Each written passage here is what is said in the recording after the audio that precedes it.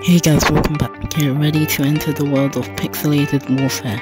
In this Devlog video, we'll take you behind the scenes of Pixel Wars, the ultimate battles for supremacy in a sci-fi universe. Join us as we create more maps, weapons and more sci-fi things.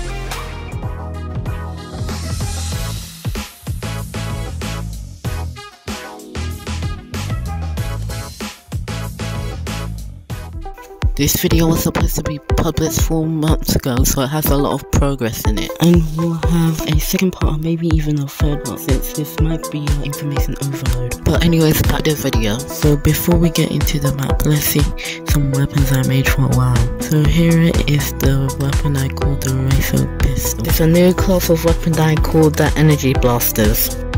So this class of weapons are ones that give special abilities and more speed.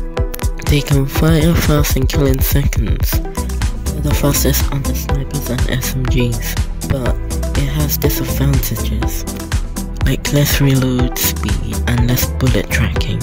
In Pixel Wars, bullets have a tracking system because of all the parkour involved in the game. In addition to this, some guns come with extra disadvantages, and that's its energy blasters. But anyways, back to the video. The Racer Pistol.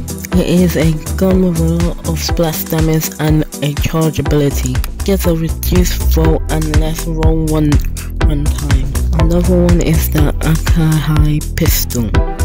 It is also an energy blaster. This one gives a special effect called Red Cell. It's basically just like a stun, but it does damage and makes the hand fall to the ground as fast as possible. It also has a charge mode as well, but the disadvantage is it does the same damage as a normal pistol and it has less stamina.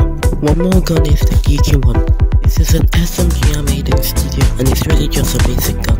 Another one is the Geeky 2, and like its predecessor, it's an energy blaster. It shoots explosive special damage. It gives the effect anti-run, taking away the ability to do a parkour as well in a distance for a few seconds, not being able to sprint. It also has high damage but barely any lock-on and slow reload time. It also has to be charged. It also reduces the height you can jump and increases the fall-in speed. For the final gun we have here is the Marksman A1. This is an update from an earlier devlog I made to it. So I made some changes with the snipers and how all of them works, and I made them more balanced. You're out to know why.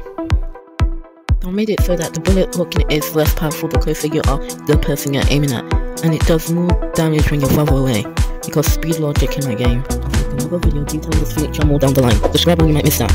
Time for the vehicles. Rev up your engines and get ready to hit the road. We're taking a deep dive into the vehicles of the world of Pixel Wars, from high-speed sports cars to rugged off-road trucks. We will show you all of them today. From a golden mile, I can see you at the call. Think about it, ring won't tell you what I saw. When you break it off, you'll see who had it all. You had it all. Let's say the land carrier Yoshimaru. This is equipped with 1 top turret and 2 front guns with 6 wheels, and it is dope because it has epic boosters and it's fast on all terrain. Second is the plane I made called the Phoenix. It has several rockets and a micro gun on the front. This also has boosters and laser cannons. Also has some car bombs. It is a Godspeed tactical plane for hunting down opponents who are based on land. Finally, a sports car I made called the Crawl Fast Speed. Let me explain what it does. So this car is already pretty fast, but it can also strafe, jump and climb on walls for a period of time. One more thing is that it only has 2 seats and low firepower, but because of how fast it is. Now let me show you a small amount of swords I made for it. There's a small amount presented here because I don't want to spoil some of the map and I need to wrap this up fast. Here are some swords I made. Firstly, the 3 Worlds of Wonder Sword, a sword with a dragon ability to fly and fury attacks. Be explained more in the future.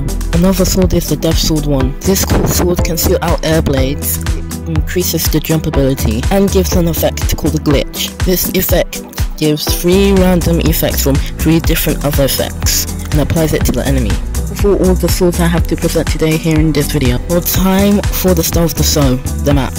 It's a full-blown game. I kit around 4 to 7 months ago, but I wasn't working always on it. But now for the real twist. This game was created as an inspiration from Robuilder, link in the description.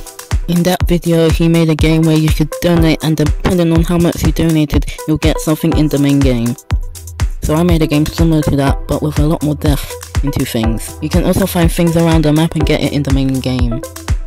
Also I added secret hobbies and places in it. I won't spoil it, I won't tell you where they are or where to find them. But now let me tell you all about the items you can find from donations. For 5 and 10 Robux donated, you can get spray paint cans and skins and custom paints. 15 and 20, there are particles you can get that enable 30 and 40, there are medieval swords and an angel sword you can claim. For 50 and 75 donated, you can get a hood and a VS gun. Finally, for 100 and 150, you can get 2 different and a one-sided blade. Now for the VS weapons. These are golden guns which are rebates of other ones, and it's a reward and also has more perks on them. One universal perk is 250 extra caps when killing. These guns can be found all over the map and they're hidden all over. Speaking of hidden things, let's talk about the maze. I added this maze that when you can collect a lot of things all over, even code. But this also has a portal that leads to another maze, a pop-up area that leads to an obby speed ramp up, and then finally leads to another obby to get something and another area. But we will go deeper into that in the next part, so make sure to subscribe and like to know when that part is out. See you in the next